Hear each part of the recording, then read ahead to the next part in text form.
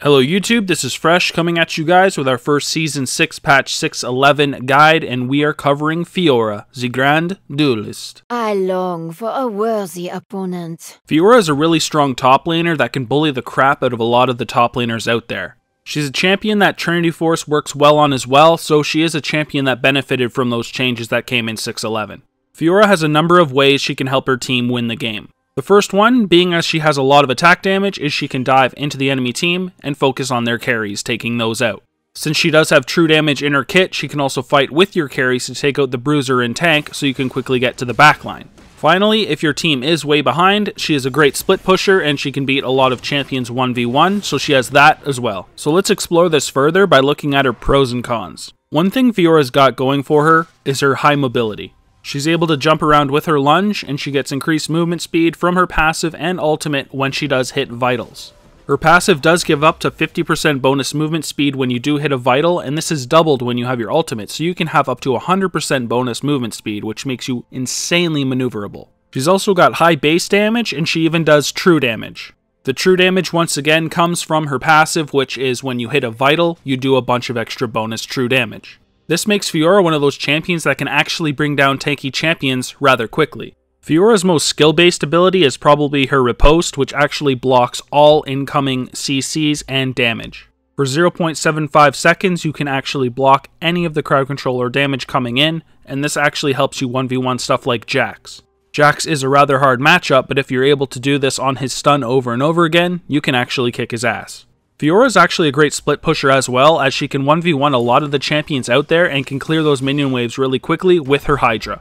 This can be great because even if her team is losing the game, she can still carry the game by pushing top lane via the split push. Although Fiora is a strong champion, she still has a bunch of cons which we have to discuss. The first one is she's rather squishy early on, and this can suck considering you are a melee champion. You can help negate this if you are using your W effectively and you're negating a lot of the high damage abilities the enemy champion does have. Fiora will do a ton of damage, but she may have trouble getting onto some of her targets considering she can't all-in that effectively pre-level 6. Her abilities do have high cooldowns early on in the game, so she's not able to do a ton of damage insanely fast. She's also a rather skill-based champion in the fact that she has to make sure she hits her vitals for the increased damage, and she has to use her W to block a lot of the return damage. Or CC, of course. If you can block CC, that of course is the best thing to block. Early on, she can feel kinda weak against certain champions, but later on in the game, she can really go to town. There are two very viable mastery pages on Fiora, and the first one here that I'm showing you is the Fervor of Battle way. This is great if you are in an easy matchup and you know that you're going to be able to bully your opponent with the Fervor of Battle. Since Fiora can attack relatively quick with her kit, she can get her Fervor of Battle up really fast and do an insane amount of damage that way. It is by far the best offensive tree for her. Another great mastery setup is 18 Resolve, grabbing Grasp of the Undying. I really like to use this mastery page against champions I know are going to be trying to bully the crap out of me in the lane, like say a Darius. You of course won't have as much damage as if you went 18 Ferocity, but you will have a lot more sustain and lane phase will go a lot easier for you. Both of these are very viable options, and they are personal preference. I do see a lot more people going for 18 Ferocity, but 18 Resolve is great as well. For our runes, we go 9 greater marks of attack damage, 9 greater seals of armor, 9 greater glyphs of magic resist, and 3 greater quintessences of attack damage. In total, this is 15 attack damage, 12 magic resist, and 9 armor. Since you can combo damage so quickly on Fiora, you don't really need attack speed reds, so we just take the marks of attack damage. Now, one alternative to the magic resist would be cooldown reduction runes. This kinda depends on the build you want to go for. When we go for a Trinity Force build on Fiora, we only get 30% cooldown reduction, but if we do go for the Black Cleaver build, we will have the 40%, so it depends on the build. 30% cooldown reduction is honestly fine on Fiora, but some people insist on having the 40%. If you want to go for a Trinity Force build and the build that I do show later on, then you can simply just get 10% cooldown reduction from your blues, and you'll be fine. By nobody's surprise, our summoners for top lane Fiora are Flash and Teleport. These basically are the go-to runes for any top laner, and Fiora is no exception to the rule, especially since she is a good split pusher and she does need that teleport. Flash, like I'm sure you're all aware, is great for offensive and defensive uses. You can use it with your lunge to all-in somebody from a very long distance. You of course can use the spell very defensively and flash away from your opponent so you don't die. Awesome. Since top laners are kind of on their own little island in a 1v1, Teleport gives you the opportunity to make it to your team fights or objectives. Fiora is one of those champions that can farm top lane all day, pushing the lane, and when she does finally need to show up to a fight, simply teleport and then go back to the top lane after. So now it's time to look at each of Fiora's abilities, starting with her passive, which is called Duelist's Dance. This is actually a big part of her kit, considering it's insanely important to proc those vitals so you deal extra damage and all the other benefits you get from it. Now you may ask, Fresh, what are those other benefits? Well, I'm going to tell you. You heal for between 25 and 110 based on level whenever you do proc one. You also get granted between 20 and 50% bonus movement speed that decays over 1.75 seconds when you proc it as well. That, combined with the 2% plus 4.5% per 100 bonus AD of target's maximum health as bonus true damage, means proc this damn vital. It does have a 90-degree kind of arc that you can see around the champion, and it's not that hard to proc at all. You have lots of mobility, and you have a lunge, so make sure that you do hit the champions on those sides. You have a lot of time to go in and proc these vitals since they do last for 15 seconds. Now, it's not the end-all be-all because a new one does get identified right after, but you have lots of time to go proc on that side that you have seen for 15 seconds. Your main ability that's going to get you to those vitals is your Q, and it's called Lunge. Basically, this is a short-range dash that goes in the target direction, and it has a 400 range. Now, if you do stab somebody with this ability, it reduces the cooldown by 60%, which is pretty damn important. At level 1, this has a whopping 16-second cooldown, so, more than having that is a pretty damn good thing to do, so make sure you do it. It is worth noting that this is the ability we max first, so it does go down with level, so it's not as big of an issue, but lowering the cooldown is always important no matter what, honestly. This ability does do physical damage, and it applies on-hit effects. It does between 65 and 105 base, plus between 55 and 115% bonus AD. This is really nice damage, which is one of the main reasons we do max this. The main prioritization of this ability is vitals that are facing Fiora. Once you proc that vital, you do a lot of extra damage and you gain movement speed, so fighting your enemy champion is a lot easier. Next is another really important ability Fiora has, and it's called Repost. It's her W. A lot of the champions out there could really shit on Fiora if she couldn't use her W effectively. When you do activate this, you parry all incoming non-turret damage and hostile crowd control effects for the next 0.75 seconds. Jax and Irelia are champions you should see more often in the top lane, considering Jax did get buffed and Trinity Force did change in a beneficial way for those two champions. Both of these champions do have stuns, and if Fiora is able to block those, stunning them in return, she will have a great chance of bringing down that enemy champion. These are two very skill-based matchups, and they are very dependent on how good Fiora is with her W. Champions like Jax, they're relatively easy to know when they're going to crowd control because they do activate their ability and they start doing that sound, so you know when the stun is coming, so you can activate your W. Other champions like Irelia can quickly do their stun whenever they want to. Now, it is most common for it to happen when she does dive onto you. She will follow that up with a stun right away, but she may try to juke you and she may not do it right after. She may hope you do your repost right after she jumps on you so she can wait that out and then stun you afterward. This is a very skill-based move and can be very game-breaking if properly used. This is a great ability defensively as well. If you are trying to run away from a champion, they shoot something at you, you can turn around, repost it, and keep running away. Fiora's last basic ability is her E, and it's called Blade Work. Very simply put, Fiora's next two basic attacks gain bonus attack range and 50% bonus attack speed. The first basic attack can't critically strike, but it does slow its target by 30% for 1 second, and the second one is guaranteed to critically strike for bonus critical damage. Now, one of the best parts about this ability is the fact that it resets Fiora's auto attack timer as well. Now, there is a way to actually get off 5 attacks in 1 second, and the way you do this is by using your E. First, you open up with an auto attack, and then you use your E to reset, and you auto attack again. Then, you can lunge towards your target and use your Hydra, and follow it up with another auto attack. Try your best to make sure that you do hit the enemy champion with your Q, so you do get the cooldown refresh as well. This is a very simple combo to pull off and can do a ton of damage if you do have the gear. So that brings us to Fiora's ultimate, which is called Grand Challenge. Passive part of this I kind of mentioned before. It's Duelist's Dance bonus movement speed is increased and it's doubled, so that can give you up to 100% bonus movement speed from your passive. This is a great part of the ultimate, considering you do get 100% bonus movement speed, and running around your target hitting all those vitals can be rather easy when you're moving that quickly. When she does activate this ability, she challenges the enemy champion for 8 seconds and highlights all 4 vitals in the area and increases that movement speed.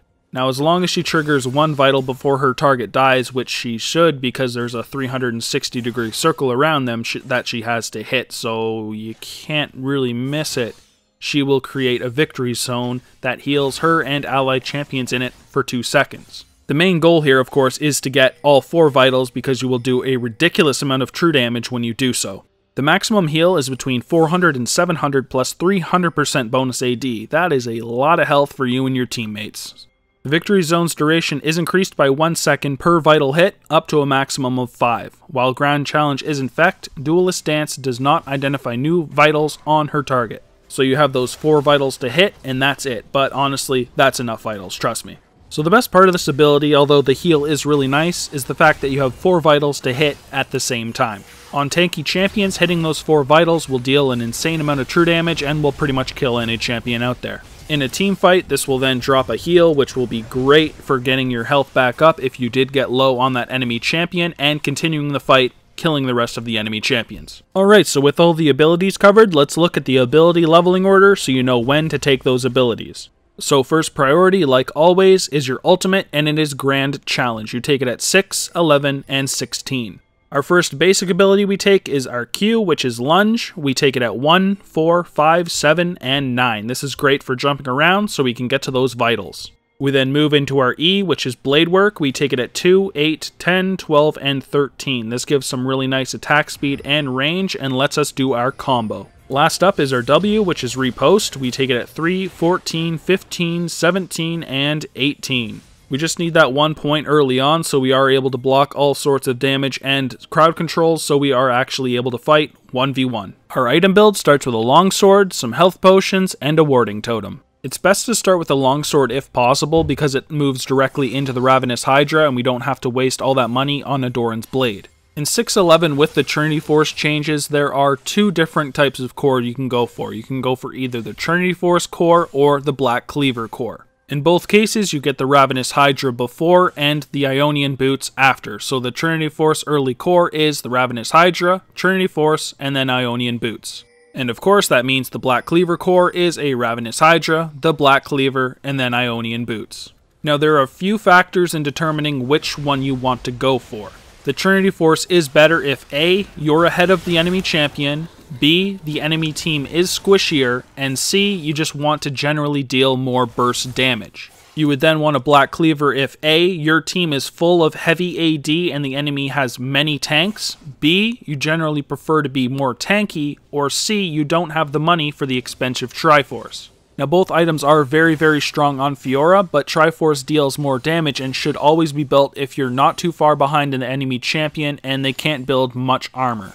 Ionian Boots are generally the best boots on her, considering she does need a lot of cooldown reduction for her abilities because they do have high base cooldowns. Still, all the other boots are great options. You could get the Tabbies if they do have a lot of AD or auto attack heavy team, the Mercs if they do have a ton of CC and you can't use your W on all of them, or you just get Swiftness because you need to move around more often. Now when we continue on with our full build, we next add a Spirit Visage. This gives pretty much Fiora everything she wants. She gets a bit tanky from the 500 health, she gets 55 magic resist, 200% base health regen, and 10% cooldown reduction. That's some of that much needed cooldown reduction, and she even has a nice passive from this ability which increases all healing received by 25%. She does have that part built into her passive. When she does hit a vital, she does get some healing, so this actually increases that even more. Spirit Visage is a fantastic item on Fiora. She then moves into a Dead Man's Plate for that much needed armor and 500 more health. The passives on this ability are actually really nice as well, considering she gets to move around quicker, and she has a nice passive on it called Crushing Blow,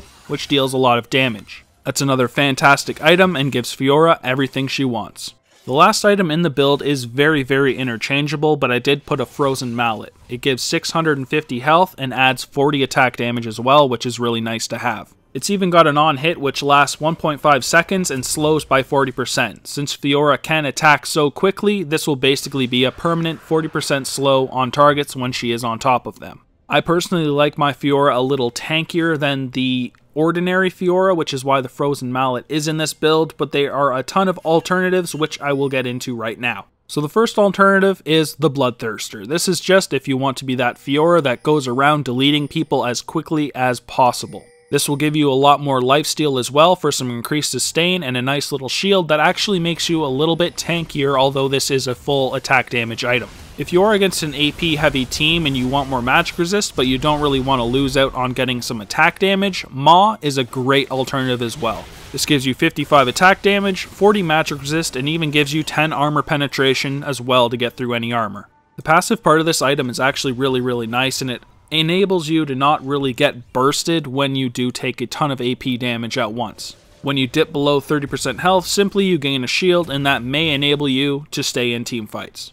Sterak's Gauge is actually a great alternative as well, and pretty much for the same reason. The passive acts kind of the same, as it gives you a shield which avoids you getting bursted. With this item you still get 400 health, so you remain tanky, but you also get plus 25% base attack damage, so you can still put out some nice damage.